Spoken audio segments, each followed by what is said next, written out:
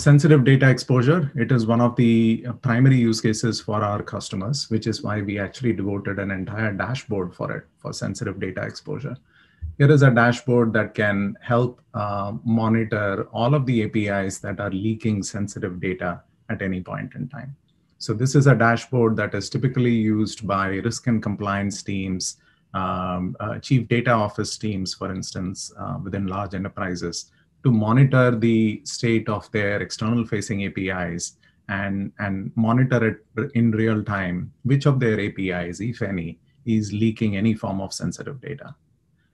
So as you can see here, over a 2-week range, 3 APIs, a collection of 3 APIs, and a total of about 26 endpoints within them are leaking sensitive data, have been found based on the sensitive data expressions that are configured in the product.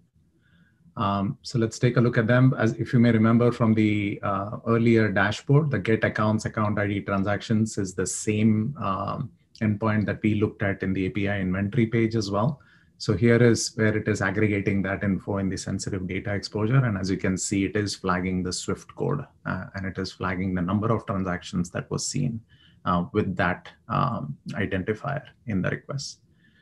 And above and beyond that, it actually shows how the leakage happened or the exposure happened.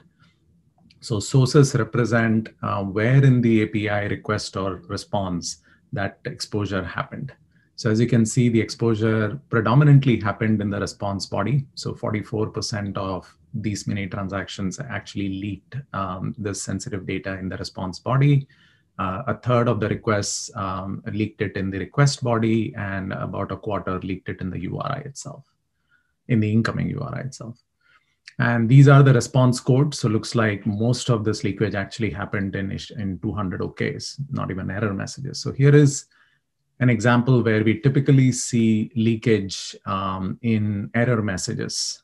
That's a frequent place for inadvertent data exposure to happen to external audiences, where the error messages are often too verbose and leak internal identifiers from your internal MongoDB database or your Elasticsearch database. And these are of debugging or support need, but not really of end user needs. So those are inadvertent data exposures that the product often finds. And it goes on to essentially discover where the leakage or exposure happened to. These are the organizations from which the client traffic actually originated. So these represent the ISPs or the organizations to whom the IP addresses belong that the client request came from.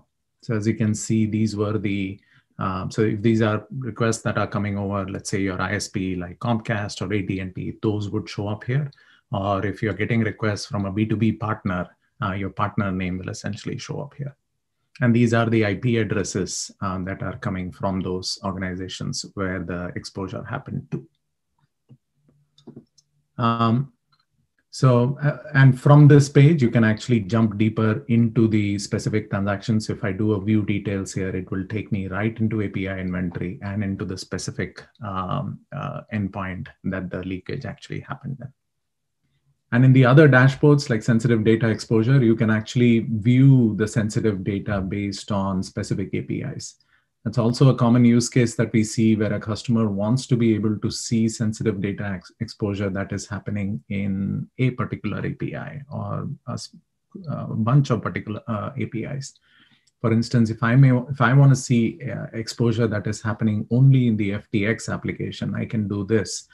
And it will filter this page to just show me the endpoints within the FTX app that are exposing sensitive data.